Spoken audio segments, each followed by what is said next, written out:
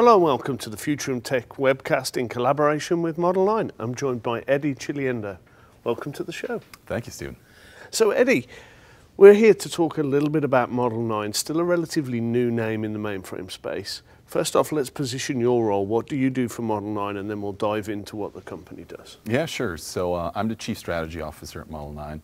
I'm responsible for all things kind of long-term strategy, whether it's go-to-market, marketing strategy, partner strategy, or even our long-term technology outlook. Tell our watchers and listeners a little bit about Model9. As I say, still a relatively new company in the mainframe space. I've been tracking you guys pretty closely over the last few years, but let's just spend some time unpacking Model9. Just give us an overview. Yeah, no, you're right. I mean, again, for a software company in the mainframe market, we are indeed still fairly new when most other companies have been around for decades, right? We were founded in 2016 in Tel Aviv, Israel. Now have offices here in the US, still a large development office in Tel Aviv in Israel. Yeah, so been around now for a couple of years and have seen fantastic growth over the past couple of years. Well, I think I've spent some time digging in, and I think it's really interesting. You describe a little bit about that company and the growth and the sort of expansion. You touched on it. A lot of the people in the mainframe space and your competition or sort of vendors have been in this space for decades. But I think you've told me a really good story in the past about the development, the amount of expertise you've got, coupling that with the ability to be nimble and agile. Maybe just unpack that for the listeners a little. Yeah, no, I mean, that's a very good point. One of the things we're really proud of at Model9 is our development team, our R&D team. You know, people are still relatively young for a mainframe, for the mainframe world, but everybody has 2 decades of really in-depth ZOS systems programming, application development expertise. So I think that's really the foundation of the great products that we have developed over the years. So that gives me a great segue. Let's dive straight in. Explain to us what Model9 does. Yeah. So on a most basic level, right, our secret sauce, our technology, is that we provide a native S3 compatible object storage interface to IBM mainframes running the ZOS operating system. Right? So now you open up the mainframe to all the innovation that is happening both on-prem with object storage vendors on-prem as well as in the cloud, giving customers a lot of flexibility and choice when it comes to storage technology. So that's a really good overview, Eddy. Tell us a little bit about what customers are doing and the use cases. I know there's various different ways you can use that technology stack, but what are the customers doing with the technology? Yeah, so with that core technology, we enable 3 use cases or 3 products. Right, the first one is what we call Model9 Shield.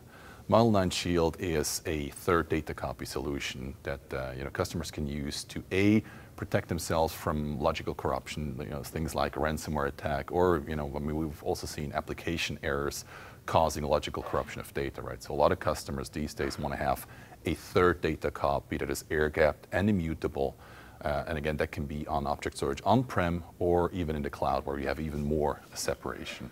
And are you seeing that the demand for that more and more? I mean, we understand the threat landscape right now. Is that what's driving adoption there? Absolutely. So I think, first of all, the threat landscape is one of the drivers. I think we see now much more regulatory pressure, for sure in the US, in Europe, for several industries where they now have to implement those kind of data vaults or third data locations. So yes, definitely a lot of traction in that space. And is that because the mainframes are typically deployed into highly regulated industries? We're talking banks, telcos, retailers, we're talking government institutions. Is that really what's driving that adoption? You're spot on, right? And I think then the other reason why we're seeing so much traction on our side is that all the other technologies that achieve similar outcomes as it relates to air-gapped immutable data copies, they're pretty hardware intense. So you need a lot of on-prem infrastructure to be able to replicate the same thing that we can do again with object storage, either on-premise or fully in the cloud. Right? We have some customers, actually a large financial services entity here in the US. What they're now doing is they can recover their whole mainframe, bare metal, recover their whole mainframe from the data copy they've stored in the cloud. we have another customer in Europe that is now creating, by the way, in the banking sector, it is now creating a data copy outside of the country because they're concerned with a lot of the geopolitical tension. You know, they're closer to the border to Russia, so they are now creating a data copy in a cloud data center in Germany. So you mentioned the word immutable there. I think there's a lot in that word. So maybe just unpack what that means. Yeah. It means that once you have your data on object storage, again, whether it is on-premise or in the cloud, sorry to sound like a broken record here, but once you have your data on object storage, the idea is that nobody inside your organization or outside your organization can tamper with that data anymore, right? So that in case, you know, everything goes wrong and your primary data copies are corrupted, your secondary data copies, which is usually, you know, your backup data is corrupted, you still have that one golden copy that you can recover your data, that you can recover your enterprise from. The one source of the truth. Yeah. If everything else is sort of going wrong, you can go back to this one golden copy of data and you're good. I think that, and I mean, I asked you that question. It's kind of something, a phrase you probably say all the time, but I think that's absolutely crucial. And you know, what we see with the threat landscape as it is at the moment, hacking and sort of cyber terrorism, whether that's state actors or for profit, it's really impacting the landscape. And some of the customers, I can imagine, get a lot of comfort from that technology and that approach. Yeah, and you know, I mean, one other area of comfort, so to speak, is just how quickly they can protect themselves using our technology, as opposed to, you know, some on-prem infrastructure solution where you first need to evaluate the technology, then procure it, get it into the data center, get it set up. You know, we're talking weeks, months, very likely to implement such a protection architecture, whereas here we have seen customers go live within weeks. I think that's a key point. I'm glad you brought it up. I mean, those threats are a here and now problem. They're not a 3 or 4 or 5, 6 month from now problem. They're a today problem. So I hadn't realized that that was one of the key differentiators. So that was the first technology and sort of key sort of solution area. Maybe talk to me about the next as we go through the portfolio. Yeah, no, absolutely, absolutely. So the second solution that we have is what we call Model9 Manager. And Model9 Manager kind of takes the Shield concept to the next level, in that you now can use that same underlying technology, you know, our super fast, highly secure, low overhead transport to object storage, but now use that technology to back up and restore your mainframe data, right? So you can now replace your on-premise tape or virtual tape infrastructure, your current mainframe backup software with Model9 Manager and use object storage as a target, right? And we hear from a lot of, especially larger enterprises, that they want to simplify their architecture, not just in the mainframe environment, but across the organization and standardize on object storage. And we now allow to use the same object storage platform that you're using for your x86 infrastructure, for your cloud infrastructure, now also for your mainframe. So is that a simplicity play? Is that a TCO play? Sort of maybe unpack what's driving that customer adoption. No, spot on. I think it's all of the above, right? So I mean, TCO, we usually see customers, you know, save somewhere around 50% going to our solution versus kind of the incumbent technologies that are out there. Simplification, very important. Again, you know, you standardize to one storage architecture for both for mainframe and open systems. Also a simplification play from just kind of, you know, from a software perspective. I think our software, again, since we're a younger company, I think has far less legacy in it. You know, it's easier to manage, and especially it's easier to manage for kind of the next generation of mainframe specialists, right? Something that I know that you and I both care a lot about. So it's clearly simplification from that perspective. And is that collapsing the silos? You and I have worked in this space for a while. You've got the mainframe storage team, you've got the distributed storage team, you've probably now got a cloud storage team. Are you seeing this just a collapsing of those silos and now it's a storage team looking after storage? There's not that unique kind of mainframeness to storage. Is that really what you're seeing? Absolutely, right? And we both know it's a bit of a journey, right? So oftentimes it's also kind of the biggest challenges that we have to overcome during one of our projects is just to get those currently very siloed infrastructures play nicely together.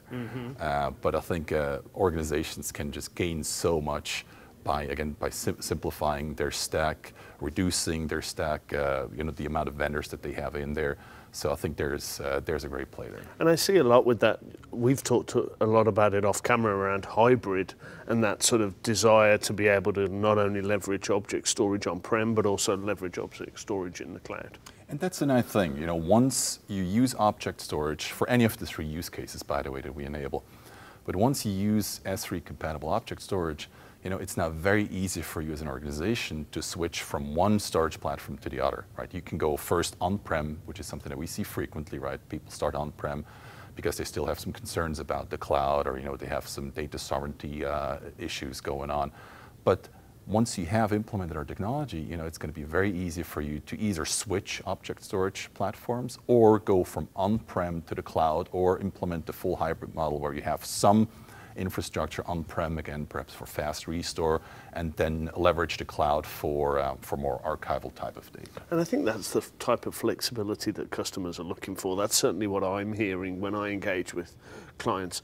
They're looking for that flexibility. They want to be able to work with storage vendors on-prem. They want to have the flexibility to be able to switch out particular vendors, or ultimately they might want to explore the cloud.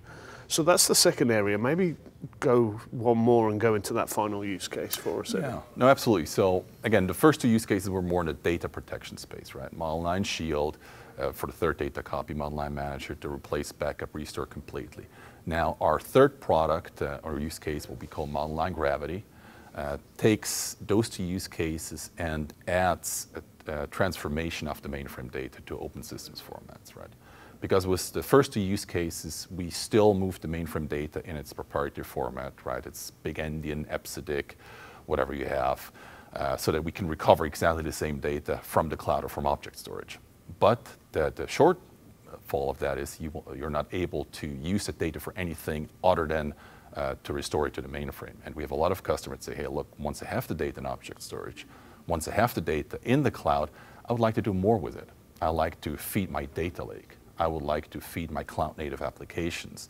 I would like to perhaps inspect the data, right? If we talk about the Model9 Shield use case, perhaps you want to do some cyber forensics in the cloud, so you need to be able to understand the mainframe data. And what Model9 Gravity does is 2 things. First of all, you can use it as a transport mechanism to move data very, very efficiently from the mainframe to the cloud, right? Think about moving petabytes to the cloud. FTP is not going to cut it. Right? So we're very efficient, low overhead. We can move huge amounts of data, of mainframe data to the cloud, right? And so that's the first use case of Model9 Gravity. And then once your data is landed in the cloud, now we have an EC2 instance that can now be used to transform that proprietary mainframe data into any open systems formats, right? JSON, CSV, whatever you want, to feed your data lake, your AI applications with. ETL in the mainframe space has always been an issue for clients. Are you really saying there that you're sort of collapsing down that overhead and maybe transferring that overhead from what used to be consuming mainframe MIPS and now doing it in a different way? Is that what I'm hearing? Absolutely, right? So I think we kind of take the ETL paradigm, right, the extract, transform, load paradigm, and turn it upside down. So we extract, we load, but then do the heavy transformation in the cloud where resources are usually more abundant and cheaper for organizations. So that's what, it's not consuming those mainframe MIPS to do that sort of transformation piece. You're able to do that off-prem in the cloud effectively. Exactly, and I think ETL has been around now for decades. There's a gazillion ETL products out there, and ETL absolutely has its place, right? But what we see more and more is that ETL reaches its limitations because it only moves small amounts of records, small amounts of data to your target platform, right? If you just want to have some reference data, whatever it is, bank account information, customer information, that is fine. But think about, some of the large mainframe shops that have, perhaps petabytes, decades of historical data that they now want to feed into an AI or machine learning environment to find new insights. Then ETL has its limitations, right? Whereas, again, we at Model9, because we have those other 2 use cases, Shield and Manager, where we're already used to move petabytes of data efficiently to the cloud, you can now use that same technology and move data, again, very, very efficiently, securely, low overhead to the cloud, and then do the transformation out there in the cloud. So we've covered a lot of ground, Eddy. We've gone through the entire Model 9 portfolio. How would you summarize that up for your sort of potential clients as they're looking to explore Model 9 and find out more? Yeah, I think the important thing to know with Model 9 is we have a very modular architecture. So you can start at any entry point, whatever makes most sense for your organization. We had customers that started with cyber resiliency, with the Shield product, and then went full Manager. We had customers that started with Manager and replaced their on-prem backup environment, and then went to Gravity because now they wanted to get more insights out of their data. So I think the flexibility of our portfolio, I think, makes it very easy for customers to choose the starting point that is best for them, that aligns best with their organization's priorities. So as customers look to start their journey, where would you suggest they go first to find out more about Model 9? Yeah, no, absolutely. I think that the best place to start is always visit us at model9.io. We now have a content management platform on our website where customers or prospective customers can log in and learn much more about our technology, and even set up custom briefings, custom demos if they really want to dig deeper. Fantastic. You've been watching the Futurum Tech Webcast. Please check out the rest of our shows. Thank you very much for listening.